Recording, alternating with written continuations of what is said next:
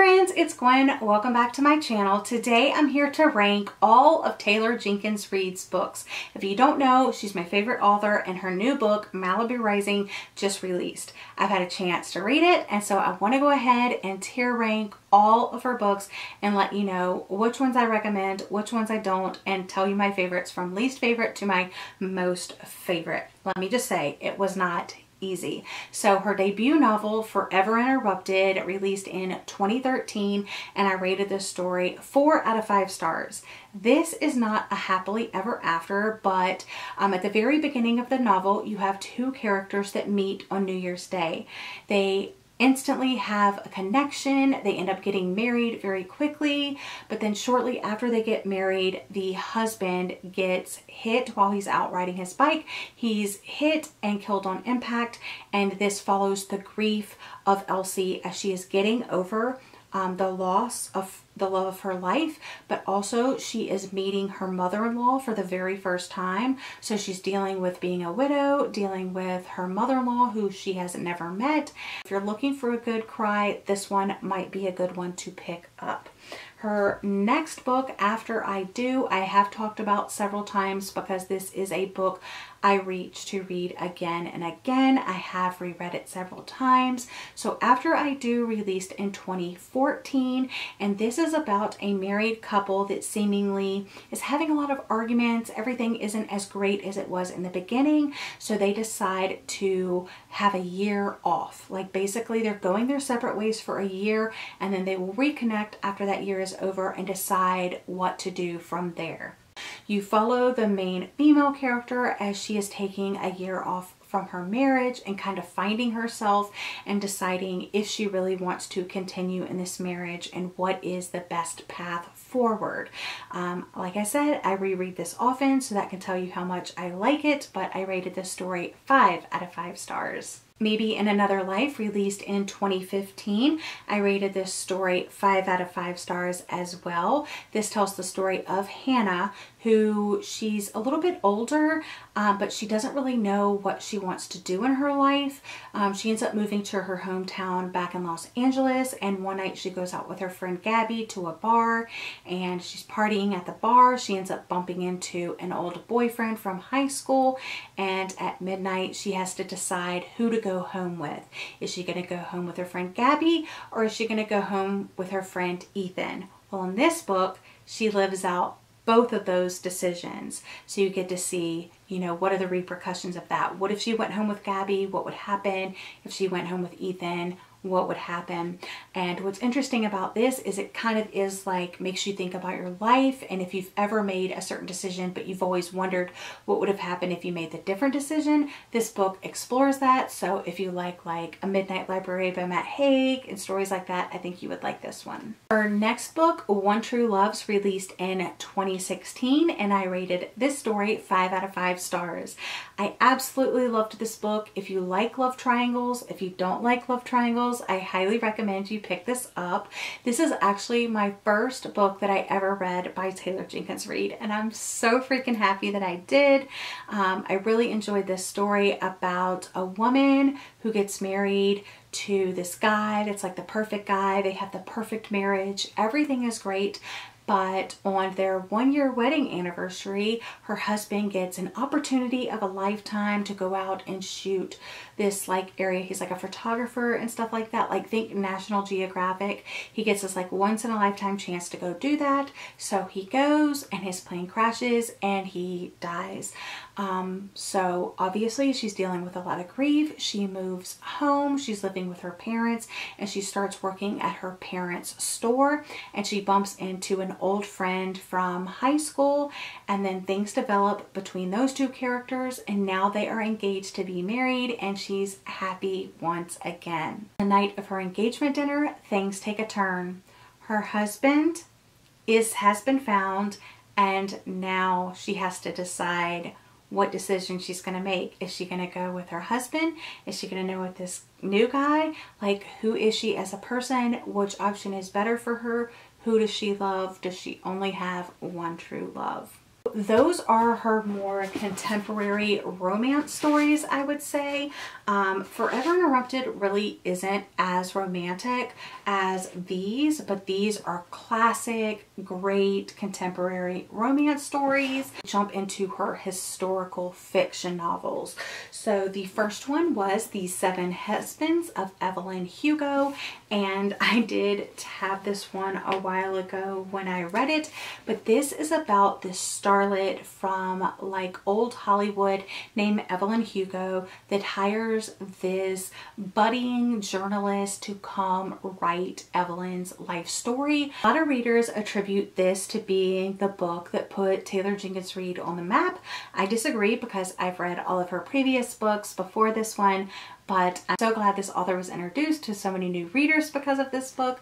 But this one tells the story of an old Hollywood star named Evelyn Hugo, and she is telling her story, her life story, about all of these guys that she dated and married. And because everyone's always wondered, you've dated, you've married all of these men, who was your love? Who did you fall in love with? Who were you in love with? What happened? How did all of these relationships go? And trying to find out like who her one true love was as well. Tells her story of her 7 husbands to this young journalist, and you get to find out that maybe there's more to the story that meets the eye. Absolutely love this. Cried, loved it. Evelyn Hugo will always be like this real person in my head, and yeah, this is like so good, you guys. Then a lesser known title. It is a short story. It is called Evidence of the Affair, and I don't know if it's only available on like Audible or something like that, but it came out in 2018. It's only like 65 pages or somewhere. It's like super short, but I highly recommend you pick it up and read it because it's really, really good. It's a short story. It's told completely in letter format. So you have one woman writing this guy and this one guy writing back to her. So the one woman finds out that her husband is having an affair, so she writes the guy, the husband of the woman, his wife, that her husband is having an affair with. Does that make sense? So you have like 2 couples that are dealing with some infidelity, and they're writing letters back and forth between each other. And it's very, very interesting. And I enjoyed it so much that as soon as I was done listening, I went right back in and listened to it again. I also adore this cover. I want to try to get the book in paperback. I have seen pictures of the paperback, but I haven't been able to find the paperback anywhere. I think it's like an Amazon Originals or something like that. Yeah, I definitely want a copy for my Taylor Jenkins Reid collection, and I would love to read it again. It's a great filler if you're in the mood for some Taylor Jenkins Reid and she hasn't released anything new. Definitely don't want to skip it if you're a huge Taylor Jenkins Reid fan. All right, next up was Daisy Jones and the Six, and I know this was a lot of people's like least favorite Taylor Jenkins Reid. I really liked this one though. I'm a huge fan, or especially like in high school, I was a huge fan of the Rolling Stone magazine, and that's what this felt like. It was told completely in interview format, but the audiobook is like a full cast, so I highly recommend if you want to try this out, you try out the audiobook version of it. And it just talks about this band in like the 70s, and this girl Daisy joins the band, and just kind of like why they broke up and what happened. And like I said, it's completely interview format, so there's a lot of characters. So knowing that it was told in interview format, I definitely suggest listening to it, which is what I did, and I rated it 5 out of 5 stars. And that brings us to Taylor Jenkins Reid new release, Malibu Rising, which is also a historical fiction novel. It takes place in like the mid 50s, but also the early 80s, which I absolutely freaking loved. It all takes place in Malibu, and the majority of the story takes place at this one address in Malibu. So you follow 4 siblings as they grow up in Malibu. You get to learn a little bit of their parents' backstory, and then you get to learn like how they were raised and stuff like that.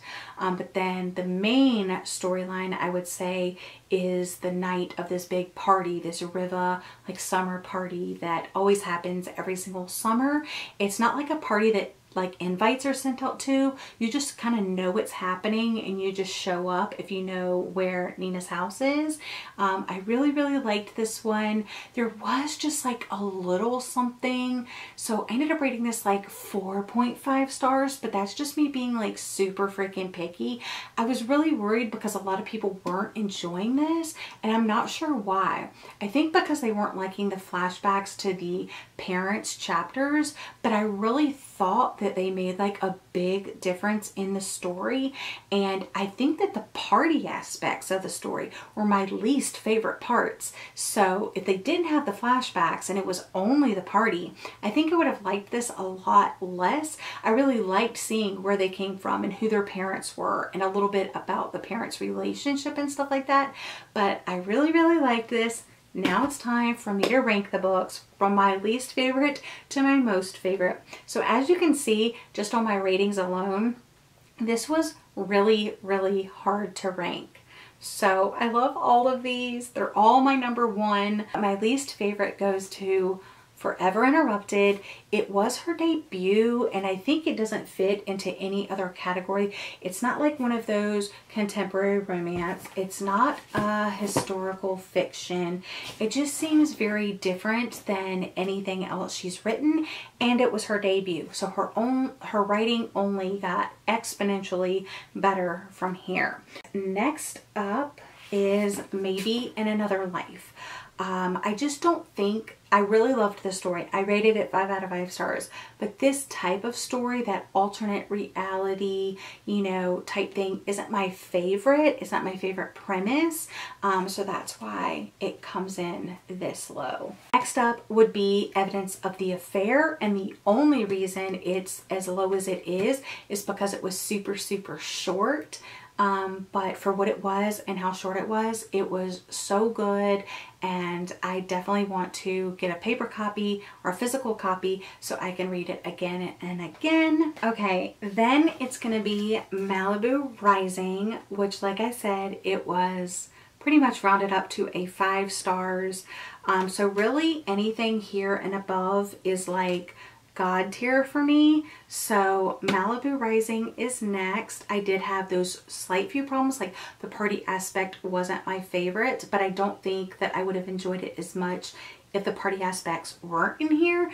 And shockingly, The 7 Husbands of Evelyn Hugo, which was one of my favorite books of the year that I read it. Then Daisy Jones and the Six. I really liked the format of being told all throughout interviews. It reminded me a lot of the Rolling Stones interviews and articles that I read like all throughout high school and college. I have a lot of fond memories of that. I also loved the audiobook experience with the full cast, and it also reminded me a lot of that movie with Lady Gaga, A Star is Born, and I watched that shortly after reading this, and they're just so interconnected in my mind that that's kind of like what I picture when I think about this book. So I know it's a lot of nostalgia there for this book, and that's why it's so high. Now we come down to my top 2, which is One True Loves and After I Do. So After I Do is the one that I have reread the most, and One True Loves is the first book I ever read by her. So obviously I rated both of these 5 out of 5 stars, but in second place, One True Loves, and in first place, After I Do by Taylor Jenkins Reid. I adore everything about this book. I love that it follows a married couple and like deals with like real marriage issues, and I just love what happens during their time apart, but also it's so relatable in the very beginning what leads up to them taking a break.